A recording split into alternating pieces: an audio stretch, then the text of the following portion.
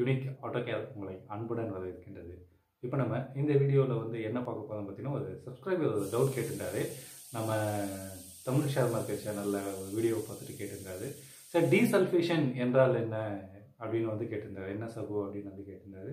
So அந்த டாப்பிக்கை பற்றி தான் நம்ம பார்க்க போகிறோம். அதே மாதிரி உங்களுக்கு எலக்ட்ரிக் பைக்ஸ் எந்த ஆட்டோமொபைல் ரிலேட்டட் டவுட்ஸ் எது இருந்தாலும் நீங்கள் நம்ம சேனலில் யூனிக் ஆட்டோ கேரில் நீங்கள் கேட்கலாம். அதுக்குண்டான டவுட்ஸ் ஒன்று கொண்டு இந்த மாதிரி வீடியோ இல்லை கமெண்ட்டாவோ இது பண்ணோம். ஸோ இந்த டாபிக் ஏன் அப்படின்னு வந்து பார்த்தீங்கன்னா, டீசல்ஃபேஷன்ன்றது அது ரொம்ப நிறைய பேருக்கு தெரியாது. அதனால் அவங்க எலக்ட்ரிக் வெஹிக்கிள்ஸ் வந்து பார்த்திங்கன்னா பைக்ஸ், ஸ்கூட்டர்ஸ் அதெல்லாம் வந்து பார்த்திங்கன்னா அது என்னென்ன தெரியாமல் யூஸ் பண்ணுறாங்க. ஓகேங்களா? ஸோ என்னென்னா அவனால் அது வந்து கண்ணால் பார்க்க முடியாது. ஸோ ஒன்றும் கிடையாது. சிம்பிளாக சொல்கிற பாருங்க, நம்ம பேட்ரி இருக்குது இல்லைங்களா, அந்த லெட் ஆசிட் பேட்ரி யூஸ் பண்ணுறாங்க இல்லைங்களா ஸ்கூட்டர்ஸில். அதில் நீங்கள் அந்த பேட்ரி மேலே பார்த்தீங்கன்னா, any battery lead acid battery மேலே பார்த்தீங்கன்னா ஒரு உப்பு பூத்த மாதிரி படலம் ஒன்று ஏற்படும். அது வந்து ரொம்ப நாளாக ஆன பேட்ரி, கொஞ்சம் அது புது பேட்டரியில் அந்த பிரச்சனை இருக்காது. கொஞ்ச நாள் போக போக பார்த்தீங்க அப்படின்னா அந்த பேட்ரி மேலே அந்த ஒரு படலம் மாதிரி ஒரு உப்பு பவுடர் மாதிரி ஃபார்ம் ஆகும். அதுதான் சல்ஃபேஷன் அப்படின்னு சொல்லுவோம். ஓகேங்களா? சல்ஃபேஷன் அப்படின்னா ஏன் அதை சொல்கிறோம் அப்படின்னு வந்து பார்த்தீங்கன்னா, நம்ம வந்து அந்த லெட் ஆசிட் பேட்டரியில் வந்து சல்ஃபியூரிக் ஆசிடும் டிஸ்டில்டு வாட்டரும் வந்து மிக்ஸ் பண்ணியிருப்பாங்க. 30:17 ரேஷியோ இல்லை 40:16 ரேஷியோ. அதாவது 30% வந்து ஆசிட் அப்படின்னா 60% வந்து அந்த டிஸ்டில்டு வாட்டர். ஓகேங்களா? டிஸ்டில்டு வாட்டர்னால் ஒன்றும் கிடையாதுங்க.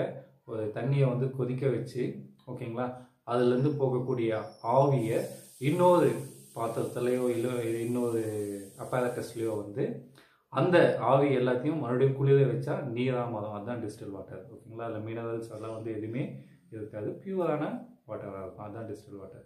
ஸோ இதை வந்து இது பண்ணியிருப்பாங்க. ஸோ இது வந்து அந்த தேவைகளுக்கு ஏற்ற மாதிரி 40% வந்து ஆசிடும், 60% வந்து வாட்டரும், இல்லை 30% வந்து ஆசிடும், 70% டிபெண்டிங் அப்போ இந்த ரேஷியோவில் தான் வந்து அவங்க மிக்ஸ் பண்ணுவாங்க.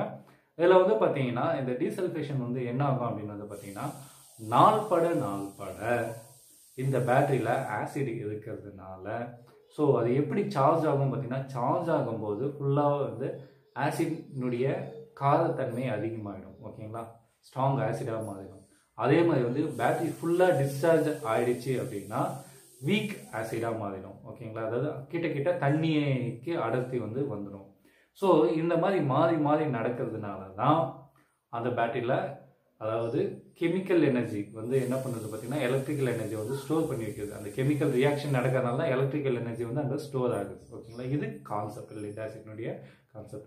அதில் 2 பிளேட் இருக்கும், ஆனோடு அந்த கேத்தோடு. இந்த ரெண்டுத்துக்கும் நடுவில் தான் இந்த ஆசிட் வந்து ட்ராவல் பண்ணி ஸ்ட்ராங் ஆசிடாக வீக் ஆசிட் அந்த மாதிரி வந்து மாறும். ஓகேங்களா?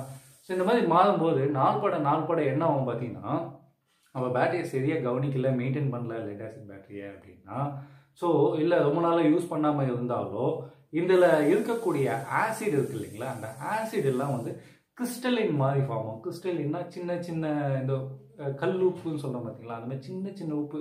நீங்கள் உப்பு கையில் எடுத்தீங்கன்னா சின்னதாக அது சிறு கல் மாதிரி இருக்கும் இல்லைங்களா, அந்த மாதிரி ஃபார்ம் ஆகி என்ன பண்ண பார்த்தீங்கன்னா அந்த பிளேட்ஸில் வந்து படிஞ்சிடும்.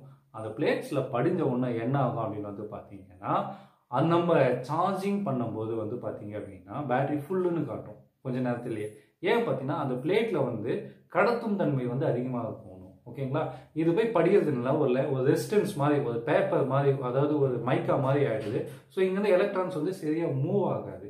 இப்படி மூவ் ஆகிறதுனால வந்து பார்த்தீங்கன்னா பேட்டரி உடனே ஃபுல் சார்ஜுன்னு காட்டும்.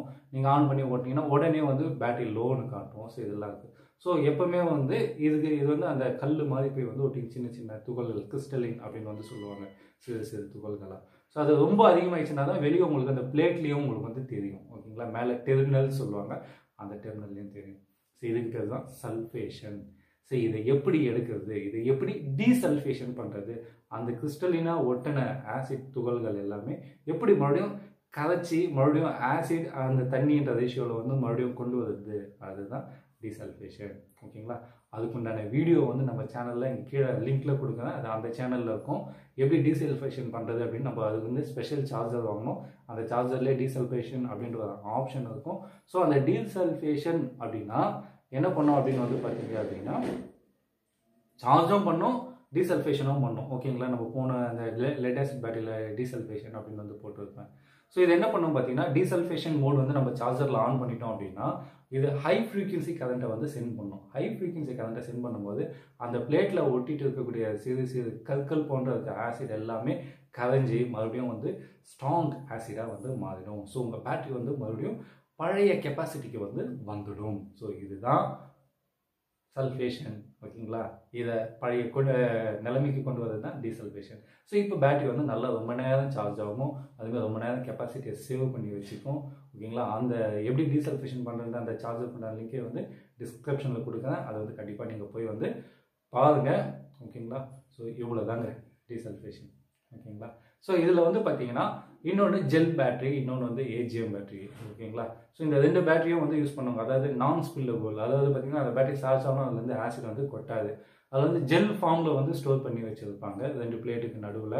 ஓகேங்களா, லெட் ஆசிட், அது லெட் ஆசிடு. ஓகேங்களா, லெட் ஆசிட் சல்ஃபியூரிக் ஆசிடும் தண்ணியும், அது H2SO4 அப்படின்னு சொல்லுவாங்க. ஸோ அதுலேயும் வந்து பார்த்தீங்கன்னா நம்ம டீசல்ஃபேஷனை வந்து யூஸ் பண்ணிக்கலாம். ஓகேங்களா, அதுலேயும் இந்த மாதிரி வந்து அந்த பிளேட்டில் படிக்கிறதுக்கு உண்டான வாய்ப்புகள் இருக்குது. அது முன்னாடியே டீசல்ஃபேஷன் பண்ணி அந்த ஜெல்லினுடைய கரெக்டான தன்மையை எடுத்து வந்து விட்டுடும். ஸோ இதுதான் டீசல்ஃபேஷன். ஸோ இந்த டீசல்ஃபேஷன் இதுக்கப்புறமா உங்களுக்கு வந்து டவுட் இருக்காதுங்க. இந்த மாதிரி உங்களுக்கு எந்த டவுட் இருந்தாலும் நீங்கள் கேளுங்க. நம்ம யூனிக் ஆட்டோ கேரில் கண்டிப்பாக அதுக்குண்டான விளக்கம் வந்து உங்களுக்கு வந்து உடனுக்குடனே கிடைக்கும். ஸோ இந்த வீடியோ ரொம்ப லென்த்தாக பிடிச்சிருந்தீங்க. பிடிச்சா லைக் பண்ணுங்கள், கமெண்ட் பண்ணுங்கள், ஷேர் பண்ணுங்கள். அடுத்த வீடியோவில் சந்திக்கலாம். நம்ம சேனலை மறக்காமல் சப்ஸ்கிரைப் பண்ணுங்கள். ஓகேங்களா, பக்கத்தில் இருக்கக்கூடிய அந்த நோட்டிஃபிகேஷன் பட்டனை கிளிக் பண்ணிங்க. அப்போ தான் நம்ம போடக்கூடிய வீடியோக்கள் அனைத்தும் உங்களுக்கு உடனுக்குடனே வரும். தேங்க்யூ.